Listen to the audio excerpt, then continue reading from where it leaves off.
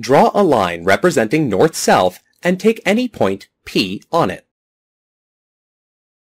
At P, draw an angle equal to the course 045 in this case, and cut off PQ equal to ship speed 15 knots, keeping a constant scale.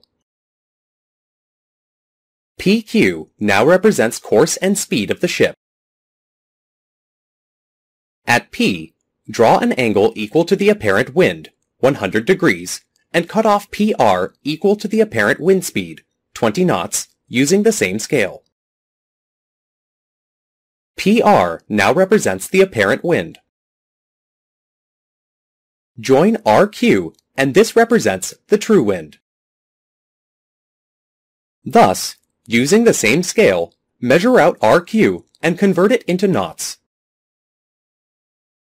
To obtain true wind, draw a line through Q and read off the angle between it and RQ.